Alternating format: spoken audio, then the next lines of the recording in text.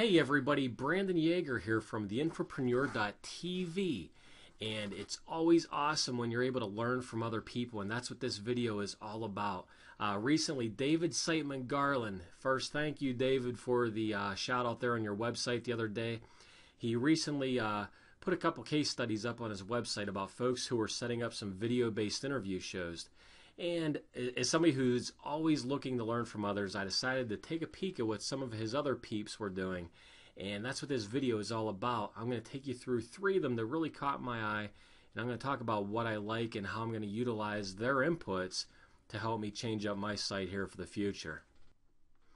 Okay, so first we are over here at therisetothetop.com.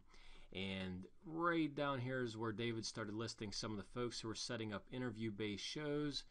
And right here is where I was fortunate enough to have a mention on his show. So thanks again, David. Now let's go ahead and take a look at some of the ones. Now, everybody's doing a great job, but there were three that in particular, they caught my eye, and I wanted to take a closer look at each one of them, and maybe you're able to learn some things as well. Before I do that, I want to show you right now, this is my current landing page that I am using for the Infopreneur. It's basically just a simple landing page where I talk about getting awesome interviews for free, and I have them subscribed to get access to the inside, or down at the bottom they are also able to click to go right to the main site. And once they click, what it does is it takes them over to my website. Now, after seeing what some of these other folks are doing with their shows, I am hating this very bad. And I think I'm wasting a lot of real estate and cluttering it up. And let's go ahead and let's switch over here. The first site that I want to take a look at is Mark Evans' site at degree31.com. Okay, we're over at degree31.com, and the first thing that I want to do is I want to click on the Start Here button just to take us back to the beginning. And I absolutely love that he has a video right here, and it's a very nice, clean website. It's very user-friendly. There's not a lot going on the front page here, and he has a very nice... Hey, thanks for stopping by.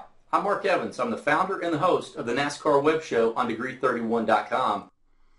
Now, he also has a place here for his interviews, but what I really like is if you click his About page, and David also had mentioned about doing something very similar to this recently, talking about mission statements and really defining what your show is all about.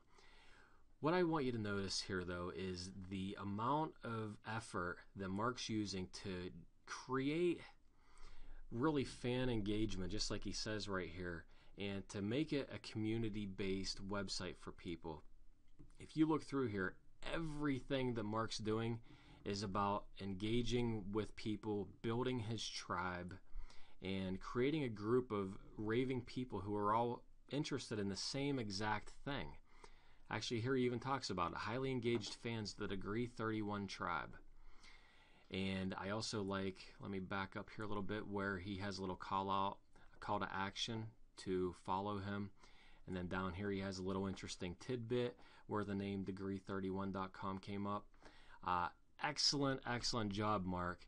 I could talk about your site here for several more minutes, but I'm going to go ahead and switch over to some of the other ones that I wanted to talk about. Next is successfulwomentalk.com, and this site is hosted by Sheila Butler. And what I really like, again, is I like the very simple Successful Women Talk logo that Sheila has employed up here, and I also like the simple tagline.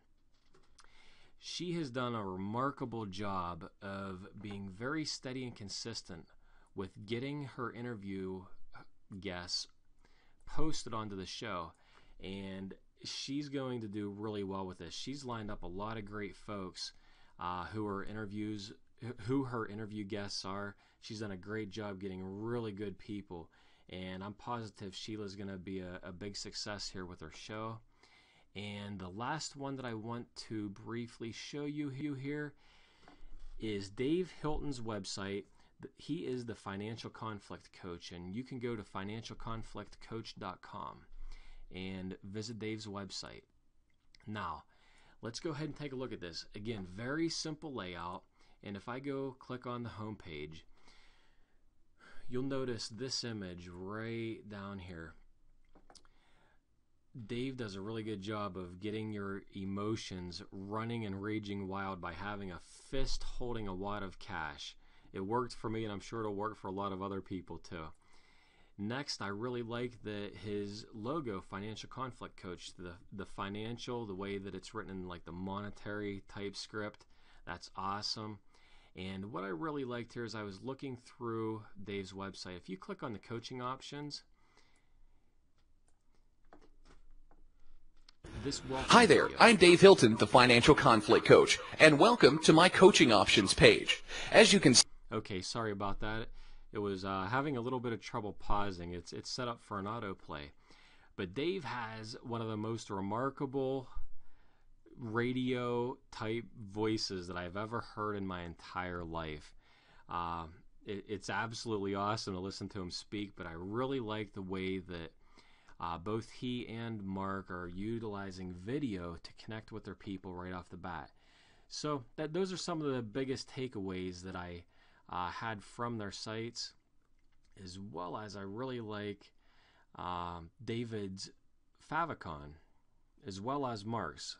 And Sheila's is good as well, but I kind of like how David and Mark's favicons pop right out at you on the screen. So I hope you enjoyed this video, and hopefully you're able to maybe take some of these items from some of these other people's websites and figure out how you could possibly incorporate them into your website to make it pop, make it a little easier to navigate, and make it a more interesting show. Thanks.